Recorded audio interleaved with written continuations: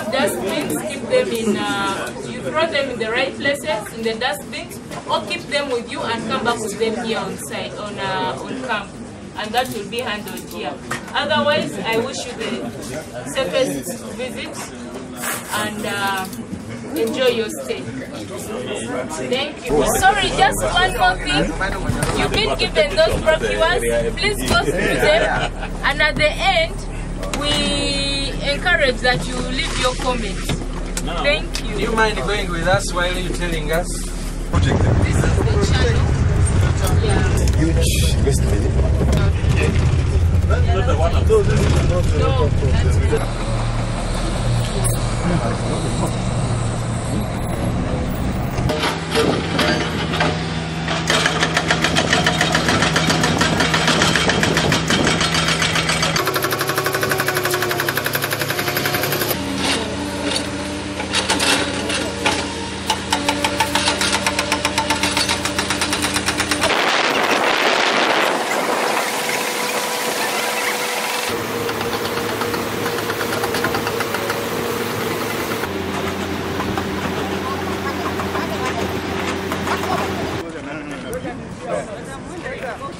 We'll have a group photo later. Your return on investment. In terms of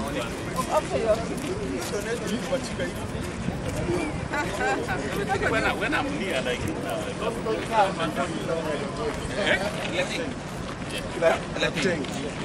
Nothing is.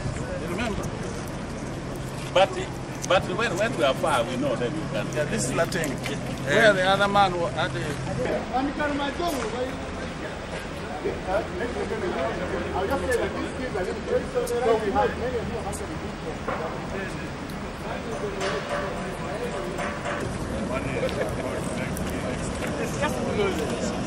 So the channel is deeper up there.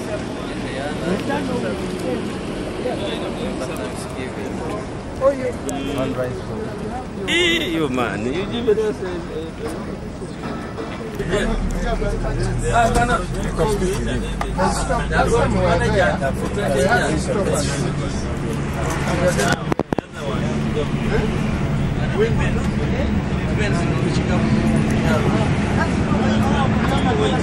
So there's going to be a big crane here for maintaining.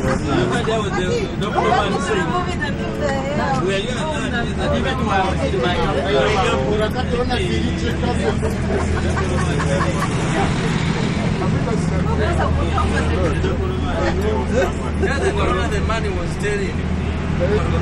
And I can remember.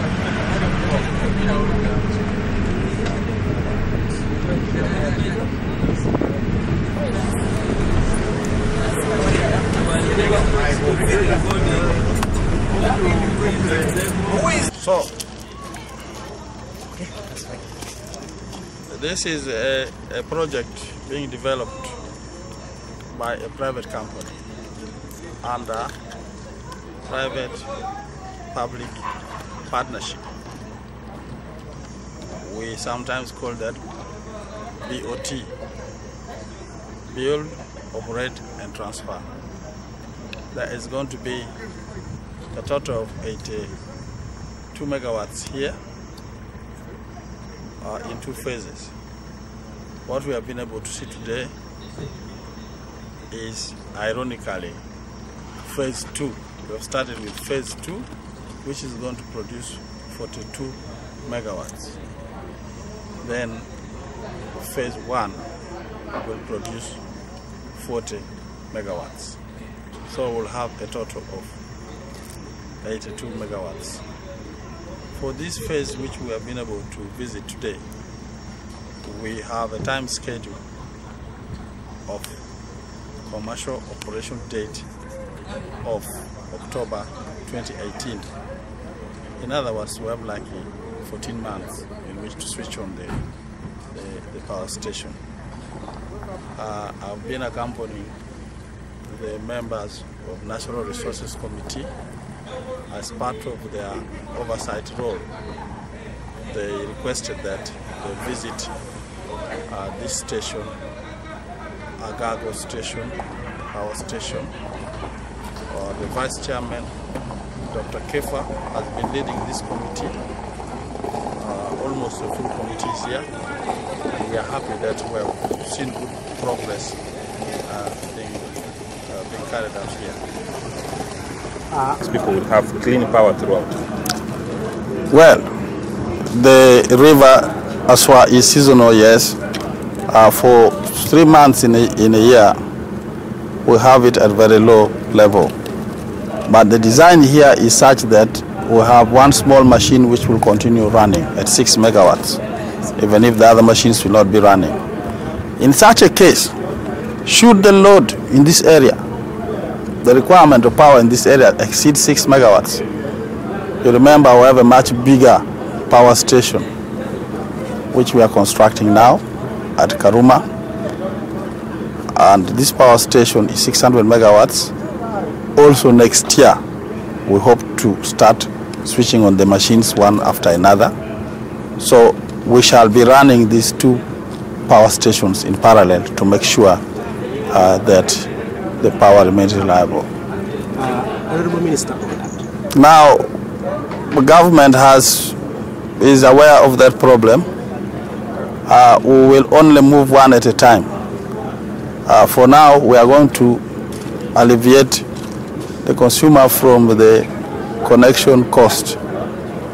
You know, one of the other things you haven't mentioned is that the connection cost has also been high, but government has negotiated with the World Bank and other donors, other financiers, to fund free connection.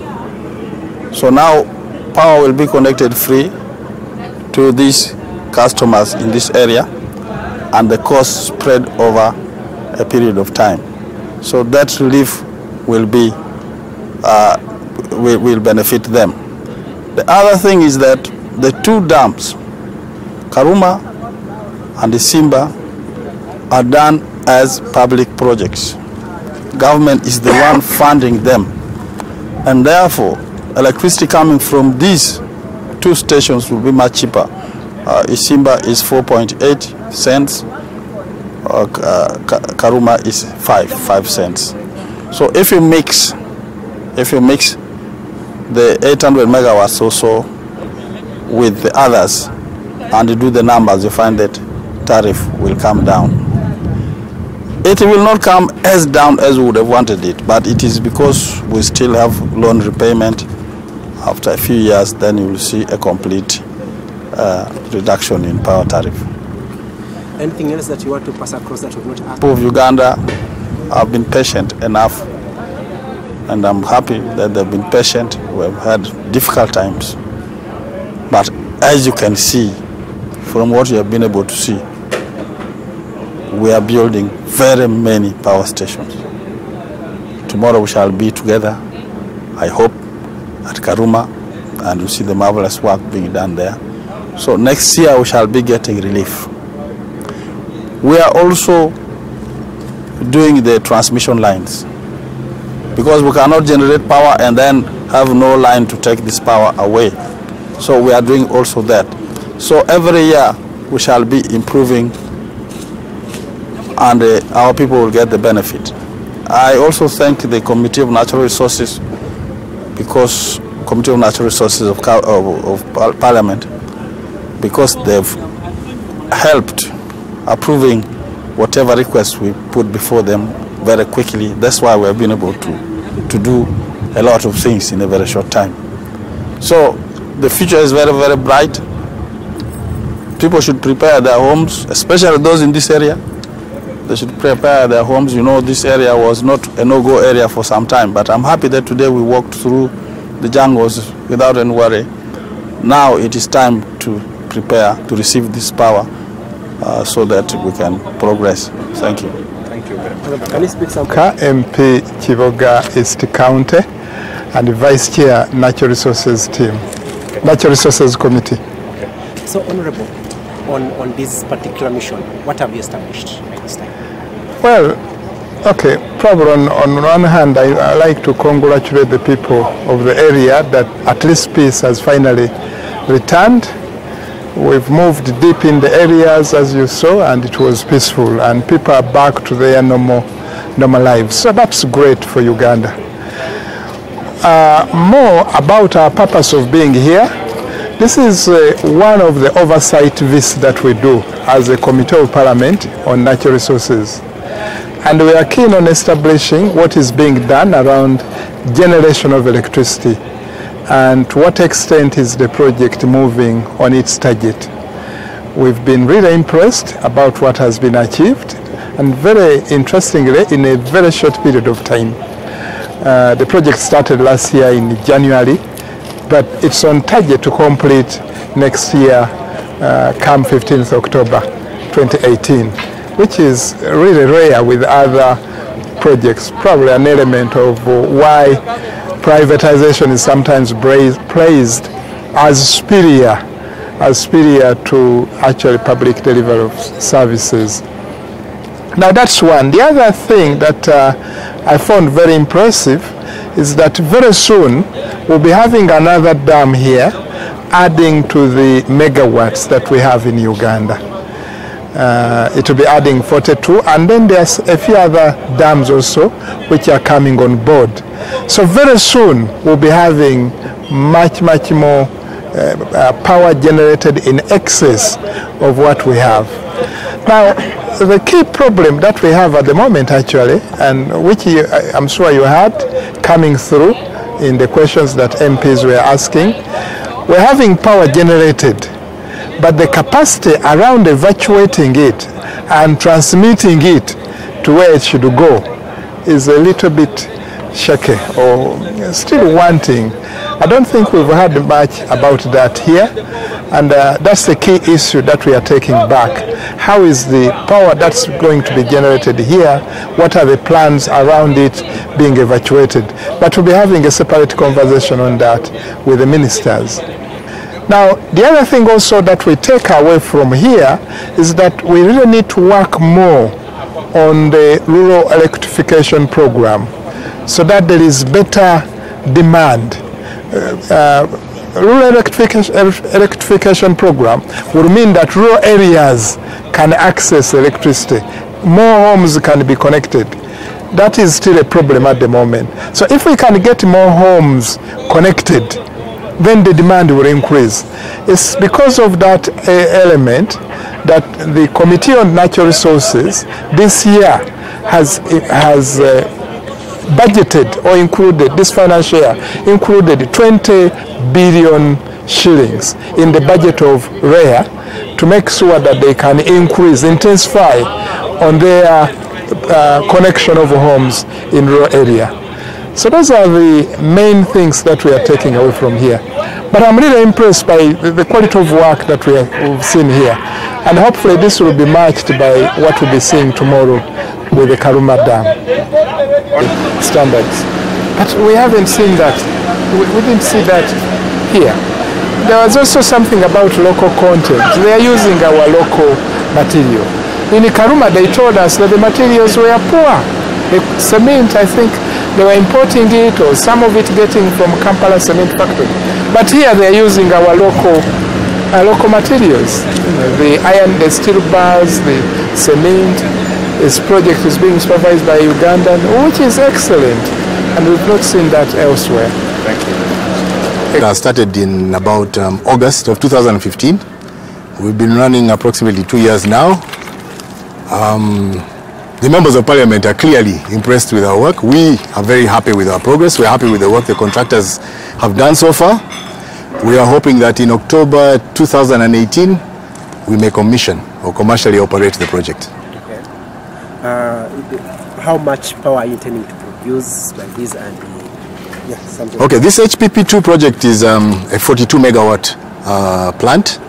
We have 4 turbines, or 4 units rather. 3 units are 12 megawatts each, and 1 unit is 6 megawatts, for a total combined capacity of 42. So who are the owners? We have heard of it is a private thing. APE is the developer. APE is one of the entities running under the Maji Power umbrella. Maji Power has the HPP2, has the HPP1, has Chikagati project, and HPP3 and 4, which are further behind in terms of progression or how far they've gone in construction. They haven't started. We're still in negotiations with government to get those off the ground.